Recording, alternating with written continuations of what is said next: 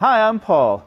The first batch of COVID-19 antigen self-test kits have arrived here in the market in Zhongshan, and they are available for purchase for both the citizens and expatriates. I've come to a local drugstore to show you how to use these today with the help of the local pharmacist. So we'll grab one box of test kits and, of course, some nasal swabs. 谢谢. Okay, so obviously the first thing we need to do is make sure our hands are clean. So we'll go ahead and scrub our hands nice and clean here. Okay, next step is to take one of the vials out of the bag. Okay. You can place it in this little hole right here. And then we're going to peel the seal off the vial.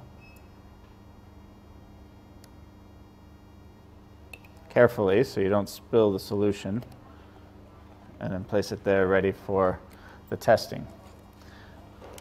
Next we will take our nasal swab, and when you take the nasal swab, be sure to not touch the sampling end. You only want to touch this end right here so you don't contaminate the sample. Okay. All right, so once the swab is out, then you're going to place it into your nose, approximately 1 to 1.5 centimeters up into the nasal cavity. It can be a little uncomfortable, but you want to get it up in there really good. Yeah. And then swirl it around. Ooh. It definitely tickles. Swirl it around really good. And you want to do both sides.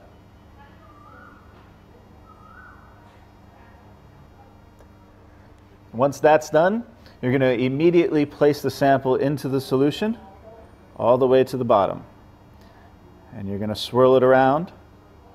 You're going to raise it out of the solution a little bit and just squeeze to get all of the juice out of the sample. Okay, good. And then close the vial. Next, we're going to take the sampling plate.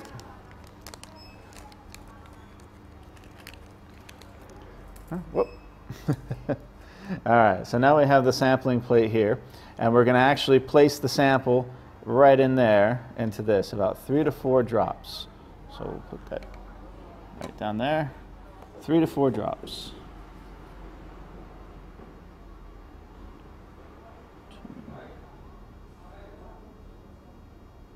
Okay, and we let that sit for 15 to 20 minutes. You want it to be no less than 15 minutes, but no more than 20 minutes because you don't want a false result. So we let it sit, and then we will see how the results come out for me.